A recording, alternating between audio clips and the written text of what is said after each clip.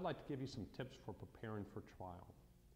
First, for each element of your case that you have to prove or disprove, figure out what the particular elements are that you have to prove. Then break it down as to who or what documents you will utilize in order to prove or disprove those elements. Then you determine how you will obtain admission of the evidence over objections. You have to figure out if there's documents, how are you going to get the documents in over objections concerning hearsay. In other words, in order to proceed successfully, you must introduce each element of your case, prepare for each element of your case considering the rules of evidence. Also prepare an outline of what your opponent must prove and figure out how he or she will prove their elements. Then determine what objections you will raise as to that evidence. One easy way to get documents introduced is through a stipulation. Figure out what documents you wish to introduce, make a list of them, go to your opposing counsel and ask them if they will stipulate to the authenticity of the documents, not to the admissibility, just to the authenticity. That gets you beyond any hearsay objection. If you're unable to obtain such stipulation, you can go to the court and ask the court to set a deadline in which to object to the authenticity of the documents. If you're able to reach an agreement with counsel, make sure you document it adequately. Document by document, witness by witness. Usually, those sorts of procedures are required outside of bankruptcy. In bankruptcy, there are lots of different types of proceedings, such as objections to exemptions, objections to claims, motions for relief from stay, etc., that are not necessarily covered by those rules.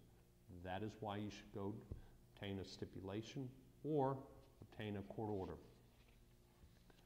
If all else fails, remember you must subpoena appropriate witnesses and witnesses who have documents in order to obtain their admission. Make sure you have an idea of which witnesses are going to be used to introduce each element of your case. Prepare your witnesses.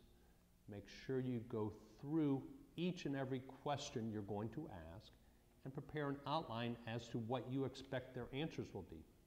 Many times witnesses will answer you but will forget a couple of the points you want to make. If you have your outline as to what points they wish you want them to make, then you can go back and ask them again, what about this element? By the way, one of the most difficult objections that attorneys have to deal with are objections to leading questions. Here's a trick on how to avoid that.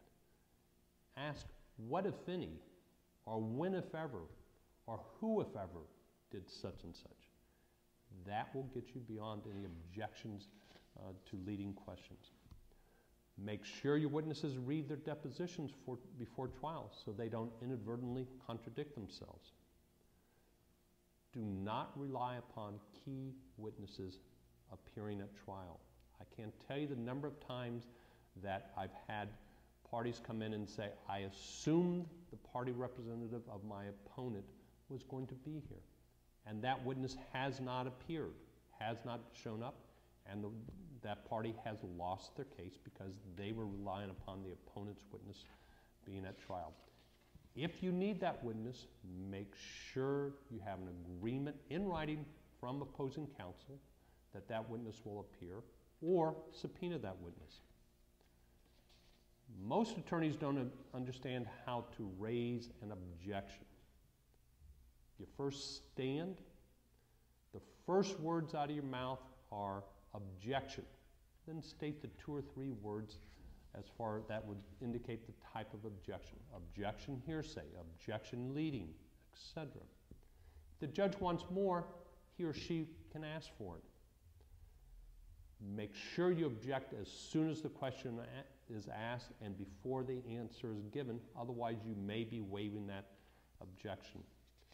Finally, don't use pronouns. Don't let your witness use pronouns.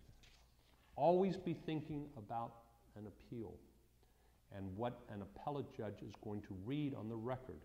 Is he or she going to know what he or she, who he or she is?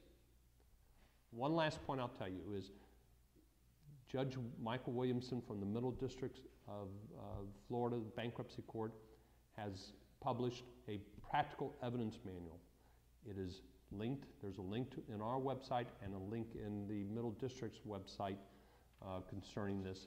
It is an invaluable resource for you. Thank you.